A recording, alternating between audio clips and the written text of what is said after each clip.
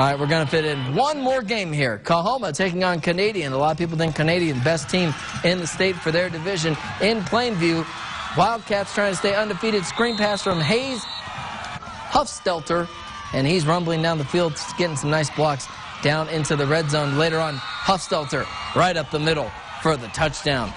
Wildcats get on the board first. More from Canadian as Grant McCook is McCooking up something nice. Drops back, goes to the left sideline for a nice little gain right there, and then just give it to Huffstelter once again as he goes for the touchdown right here. Coahoma, a little bit later on, I should say, Coahoma, their season comes to an end 49-14.